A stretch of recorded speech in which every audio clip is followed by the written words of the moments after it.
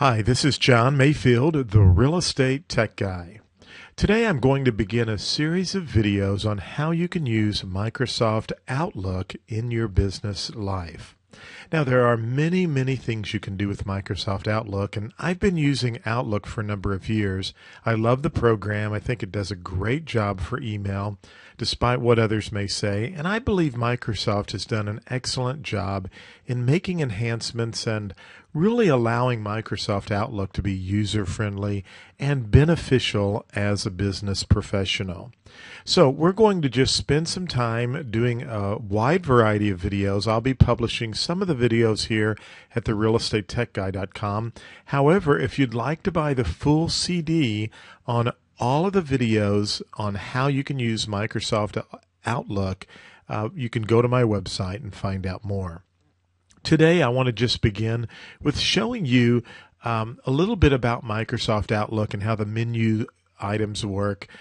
I'm using Microsoft Office 2010, and so as you can see, you have a file menu, which is one of the things they changed from 2007. They actually did away with the file menu, and you just had a big Microsoft logo, round logo appear. So I think a lot of people missed the file menu, and so they brought that back.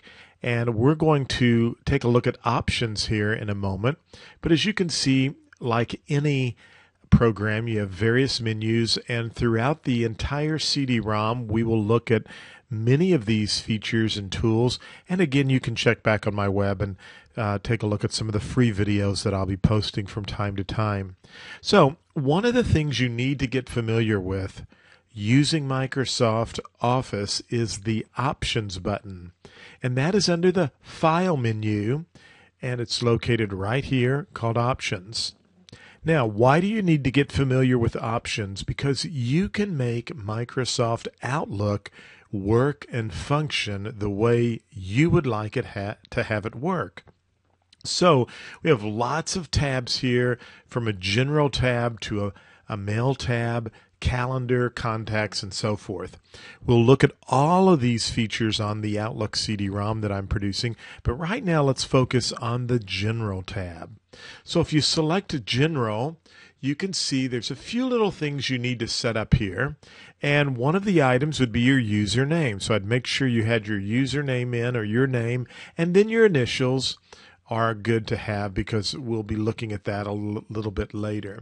You can also tell Microsoft Outlook if you want to see descriptions and screen tips, or if you just soon have those turned off. So you can change the color settings. If you're not crazy about silver and you want to change it to a different color, you can do that.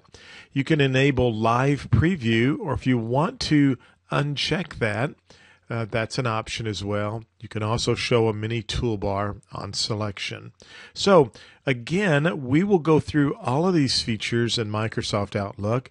I hope that you will enjoy these series of videos. I want to make each video short and to the point so you can watch these on a regular basis and learn Microsoft Outlook and learn all of the powerful functions that it has.